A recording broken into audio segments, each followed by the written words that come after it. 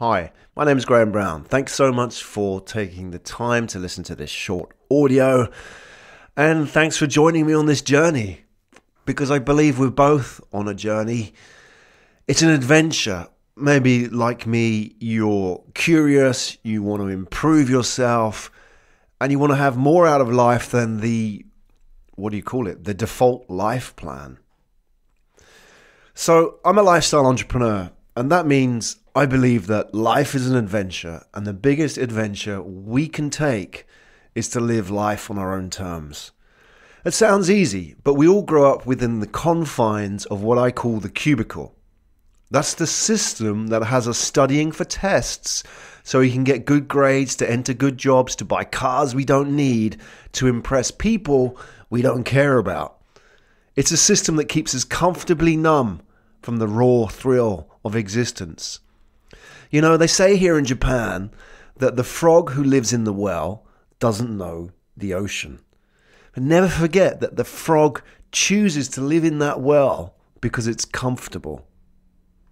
You know, I'm here because I chose an uncomfortable path to follow. And I think you did too. And that's why you're listening to this now.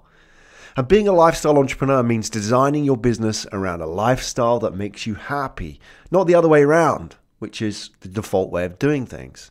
And that means stepping outside your comfort zone and taking risks. Sure, it's easy to get pleasure from a newer phone, a faster car, or a bigger job title, but it never lasts. It's a lot harder, but far more fulfilling to say no to the stuff and the people that don't count, and to create space for the real, lasting happiness.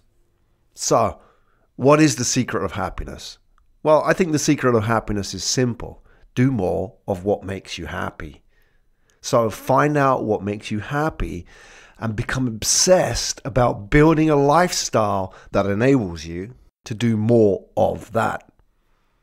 For me, happiness is my three passions: education, entrepreneurs, and endurance sports.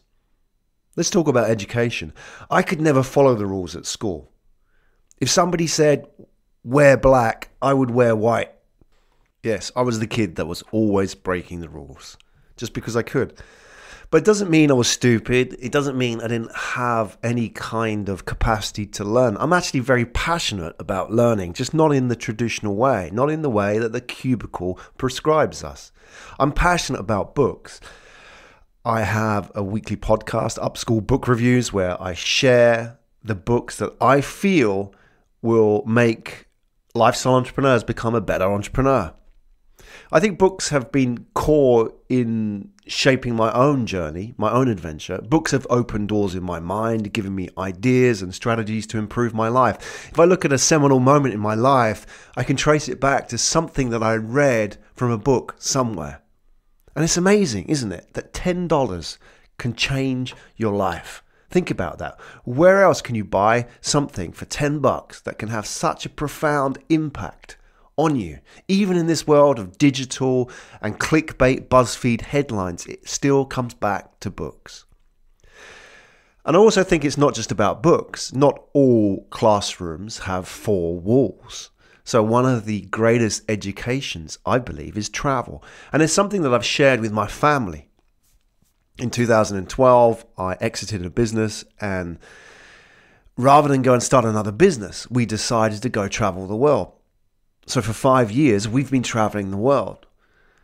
We went to and lived in places like California, Florida, Hawaii, Fiji, New Zealand, Japan, Fuerteventura in Spain, Lanzarote in Spain, just so I could do the Ironman there, Cyprus, Okinawa, the island right out in the middle of the East China Sea, and now in Kanagawa in Japan, just between Mount Fuji and Tokyo.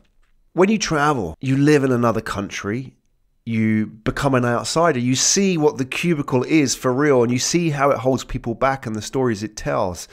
And as an outsider, you soon learn the most powerful words for a growing lifestyle entrepreneur. It ain't necessarily so. Entrepreneurs. I'm passionate about entrepreneurs because they have chosen the path less taken. It's so easy to be comfortable, right?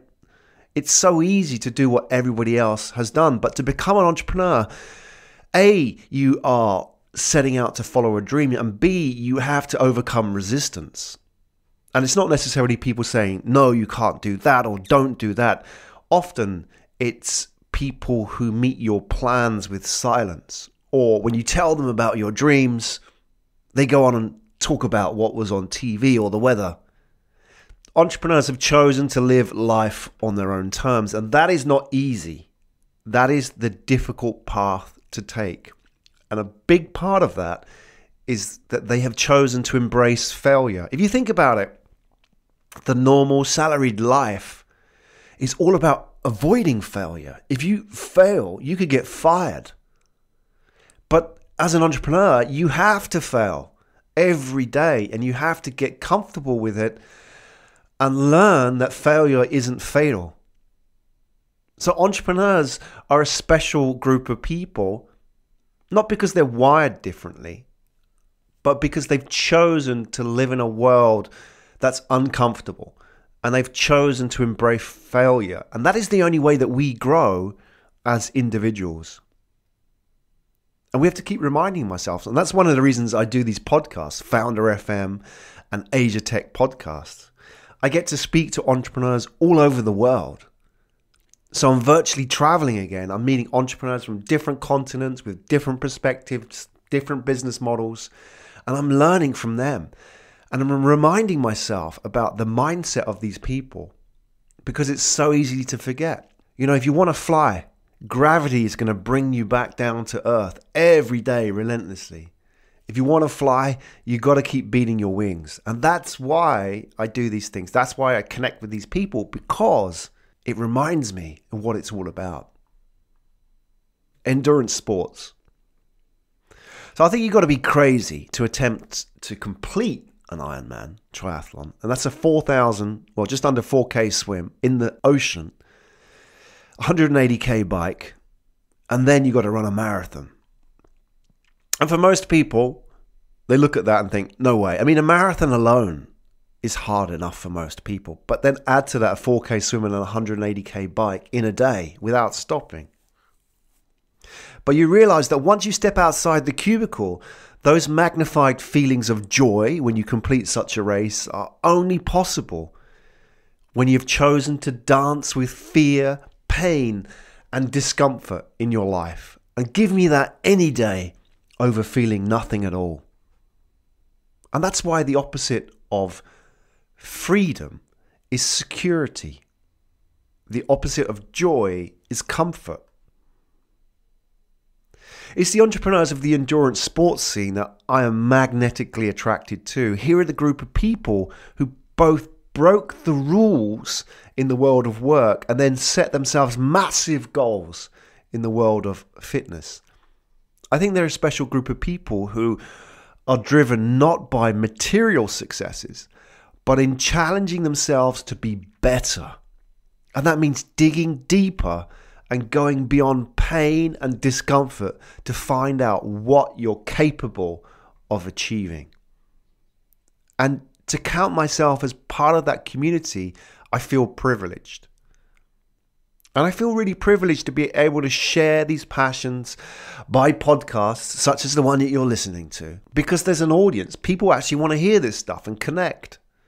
You know, I spent years banging my head against the wall thinking, I'm weird, I'm different. I don't want this kind of salaried existence.